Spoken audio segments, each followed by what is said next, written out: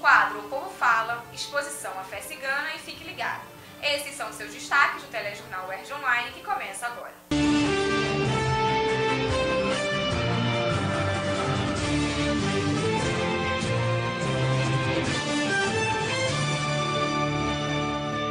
E no quadro Povo Fala de hoje, nossa equipe percorreu o campus para saber da comunidade acadêmica o que eles acharam sobre o trote. A semana de trote acabou e a equipe do telejornal UERJ Online quer saber o que os uerjanos acharam do trote.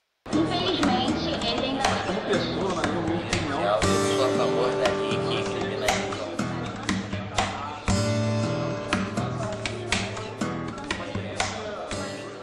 Bom, eu acho que o trote, a partir de certo discernimento, eu acho que é válido, que é uma forma de integrar, muita gente chega, não conhece ninguém, acaba que você conhece todo mundo. Mas tem um limite, né? Acho que tem que ter um bom senso de certas brincadeiras, porque até mesmo tem certas pessoas que não gostam de certas brincadeiras que outros gostariam. Então acho que os veteranos deveriam fazer uma melhor seleção assim e avaliar na hora para selecionar assim, com quem brincar, porque tem gente que realmente não gosta, mas as pessoas também vão gostar. Eu acho que o trote é uma oportunidade interessante para você socializar, conhecer um pouco mais da faculdade, conhecer os seus colegas que você vai conviver por mais de 4 anos, 4, 5 anos. Entretanto, tem alguns trotes que extrapolam um pouco nas brincadeiras, alguns trotes machistas, homofóbicos ou que usam um pouco da violência. Graças a Deus não é o que acontece aqui no Rio de Janeiro, mas a gente já viu em outros estados como São Paulo e Minas que aconteceram até mortes. Então, acho que é um ritual legal, só que as universidades elas têm que ficar de olho também em como isso acontece. Eu acho que realmente aqui no Rio o trote geralmente é mais calmo, assim, é mais uma questão de se enturmar com os veteranos, tem toda aquela brincadeirinha, aquela coisa de estar entrando na faculdade ainda, e acho essencial para quem está entrando.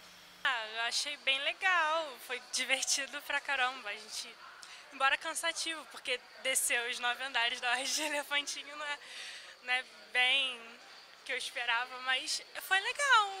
É bom que conhece bastante gente. Eu cheguei aqui sem conhecer ninguém, então o pessoal da minha turma eu conheci durante o trote. Então foi mais legal por causa disso. Eu achei que o trote foi muito maneiro. As brincadeiras em geral, o pessoal recebeu os calouros muito bem, os veteranos. E é isso aí, pô. IFD é o melhor curso que tem aqui na UERJ. IFD é tradição! Está acontecendo no campus Maracanã a exposição A Fé Cigana. E o nosso repórter Paulo César Cardoso foi até o local. Confira. Começou no último dia 13 a exposição A Fé dos Ciganos aqui no MIT da Rede Sirius. E nós estamos aqui com a senhora Thelma Gama, que é a curadora da exposição A Fé dos Ciganos. Boa tarde, senhora Thelma. Boa tarde, muito prazer em ter vocês aqui comigo. Eu sou, como já foi dito, Thelma Gama, trabalho no Programa de Estudos e Pesquisas das Religiões do Centro de Ciências Sociais. Nós fazemos vários encontros religiosos, vários encontros em que as temáticas são as mais variadas, ligadas à cultura e à religião. Abrimos esse ano, o ano letivo, com um encontro com os ciganos, não só do que eles fazem, do que eles dizem, do que eles tocam, do que eles vestem, enfim, toda a cultura que é variada em diferentes momentos culturais ciganos, que eles são de diversos lugares. E, senhora Thelma, qual é a importância dessa exposição para a faculdade? Olha, a universidade ganha muito porque, principalmente, o povo cigano é um povo que tem uma situação oculta pela sociedade. Muitas situações vividas pelos ciganos, muita gente não conhece. A universidade é o veículo do ensino, é o veículo da comunicação, é o veículo em que todos os tabus são reconhecidos e tratados, toda a problemática que existe, que não se fala, que não se diz, ela é discutida. Aqui é uma sala de aula em que as pessoas envolvidas estão dando aula, não só os alunos, professores, visitantes, enfim, quem se interessa pela cultura, ou também quem não se interessa. Então a gente tem, esse momento é um momento importante em que a universidade faz o seu papel.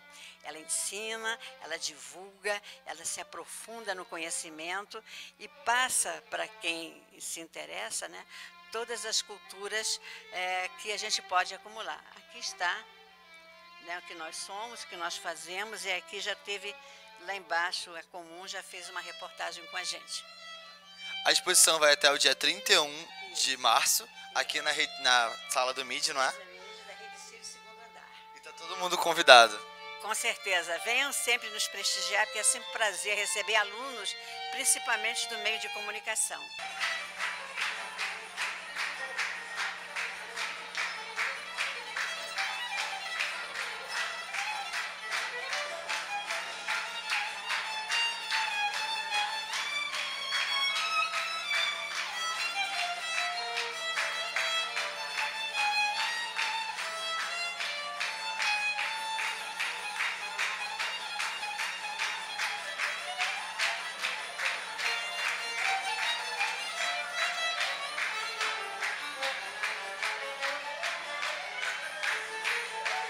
Estamos aqui com o Rodrigo Araújo, que é músico e professor, e ele está aqui no nosso evento, que é a Fé dos Ciganos. Então, Rodrigo, qual a importância da música na cultura cigana? Bem, a música, dentro da cultura de qualquer lugar, né, é fundamental, é um traço marcante que delimita e determina, né, diferenças entre povos. Então, assim como linguagens, né, a música fundamentalmente, como eu fiz na palestra hoje, mostrei a nuance do violino da Índia até a Espanha, passando pelo Oriente Médio, pela Turquia, pelo leste europeu. Essas nuances da música, né, podem mostrar, como eu mostrei aqui hoje no violino, né, diferenças muito sutis entre, por exemplo, o Nordeste e a música turca. E, ao mesmo tempo, essas diferenças realmente são muito sutis, porque eu posso mudar apenas uma única nota e te transportar do Nordeste para a Turquia. Né, isso é muito interessante, né, na música, assim, as possibilidades de linguagem, né, de você falar uma outra linguagem com o mesmo instrumento, no caso do violino, que é o instrumento que eu domino. Paulo César Cardoso para o telejornal UERJ Online. E fique ligado! A partir do dia 27 de março, às 6h30 da noite, será inaugurada a exposição sobre pássaros, peixes e seres de outro mundo, do escultor Jorge de Oliveira Brito, aqui na Galeria Cândido Portinari, do campus Maracanã. Fica por aqui mais uma edição do telejornal UERJ Online.